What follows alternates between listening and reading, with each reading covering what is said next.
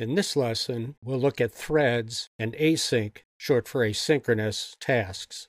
You'll learn how to use the async task class and methods to run tasks in the background, such as for accessing files on the internet without interfering with your main user interface thread. We'll use a sample app shown here that I've called background task. It's included in the working files samples workspace. I suggest you watch this lesson first, then open the app yourself, then run it in the emulator as I'm showing here. The sample app runs a task in the background using the Android async task class, which was created to make handling background threads easier. So let's see how it works. If we click the Start Task button, we'll see a few things happening. First, we see a message that the main thread is running. Second, we see the background task operating, showing the progress bar. And finally, that the background task is completed. A number of things happen pretty quickly, so let's take a look at a couple of graphics to review what took place. Then we'll come back to look at the app code in detail. First, recall this graphic we looked at in an earlier lesson about app threads. When an app starts, it's fired up in a Linux process in the main or user interface thread.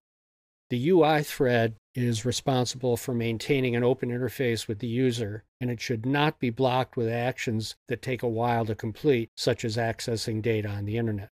So, background or worker threads should be used for these kinds of activities. This graphic shows what takes place in the sample app. We're using the Android async task class to initiate and manage a background thread in parallel with our main thread.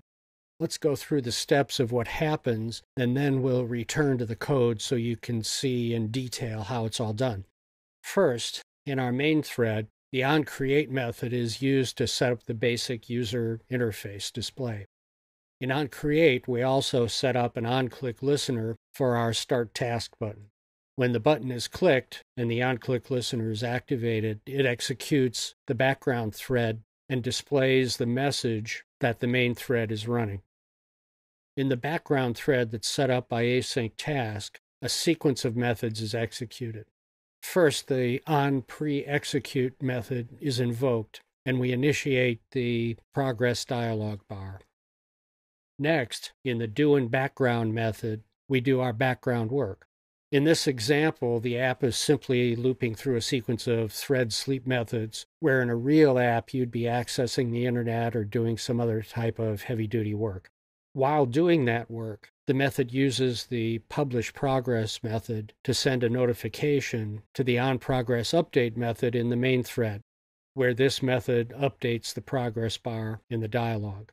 Note that the background task operating and main thread running notices are showing asynchronously, that is, at the same time, just what we want. And now let's go back to the doInBackground method. When it finishes, the onPostExecute method is invoked, and it displays the background task completed message. So that's a lot of stuff happening in parallel in a quick sequence. Now let's take a closer look at it in the actual code. In Eclipse, then, let's start with a quick look at the app resources. We've defined some strings you'll see referenced in the Java code and dimensions for text sizes. In the main XML file, we have defined a linear layout with fields for the header name, background task, and our Start Task button. Now on to the Java code. Following our package name here, we have import statements. And notice we've included one for async task and progress dialog. We've called our main activity async task main. And the first thing we do is declare a couple of variables we'll be using. One for the progress dialog, and another is a variable for the incrementing we'll be doing of the progress dialog. Next, we declare the onCreate method and the standard setContentView to display our main layout here. Next is the button and Onclicklistener declarations for our Start Task button. I've gone over these statements quickly because we've covered them in previous lessons. Now let's look inside our Onclicklistener callback code. This is the code that's executed when the button is clicked. First, we get the context of the application and assign it to the variable context. Next, we create a progress dialog object that will be used to generate the progress bar in the display. We create a background task object using the background task class we'll define below. Next, we execute the background task followed by toasting the message that the main thread is running. Let me run the app again so that you can see that happening. And you see the main thread running message down below. Now on to looking at our background task class and methods. The first method overrides the onPreExecute method. Here we set the progress bar in the display. We set it as cancelable, set the message content, set the style as horizontal, set the initial progress at 0, the maximum progress at 100, and finally cause it to show in the display. I'll run the app again to show you we set up the initial values of this display here. Next is the doInBackground method that does the real background work. In this example, we're just doing a series of sleep methods on the thread. In the real app, you'd be doing things like retrieving data from the internet. Now, during this execution, we do a couple of other things. One is publishing progress using our progress increment.